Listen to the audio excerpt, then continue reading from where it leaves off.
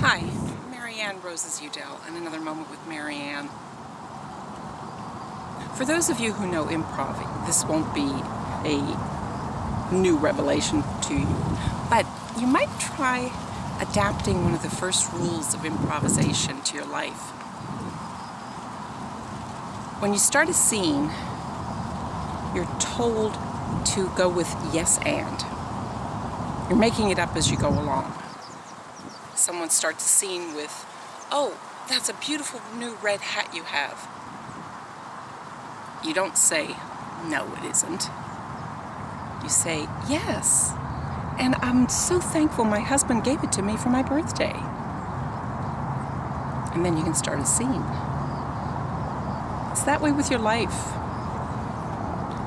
When you're given something, don't make assumptions about where it will go, or that it's the wrong thing,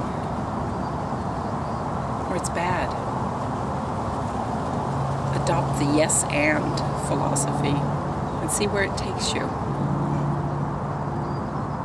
I'll see you next time with another moment with Maryann. Bye-bye.